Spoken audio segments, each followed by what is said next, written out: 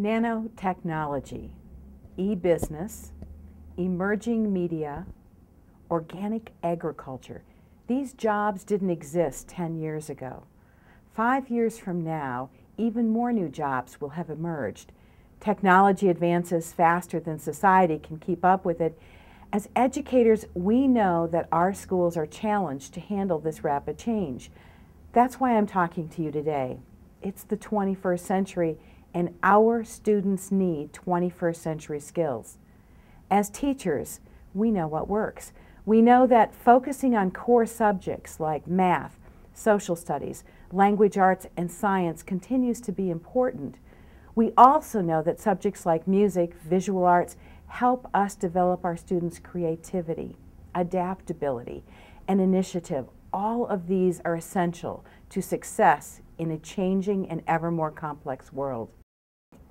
Incorporating 21st century skills into the classroom does not mean a dramatic shift or direction or curriculum.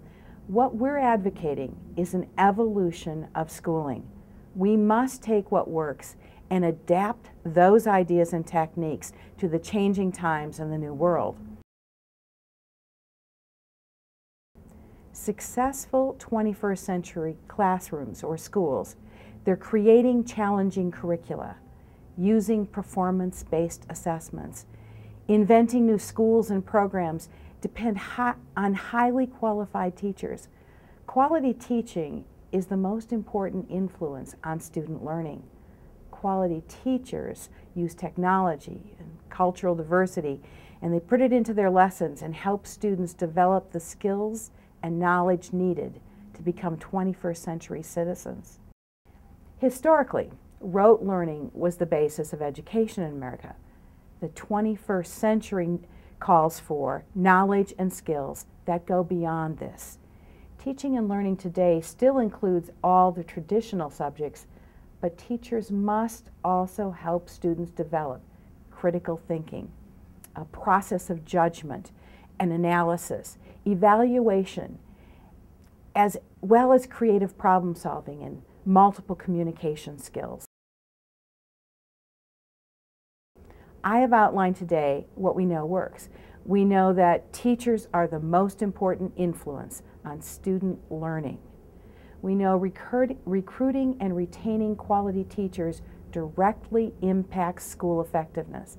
And we know adequate teaching and learning conditions are fundamental to advancing student learning.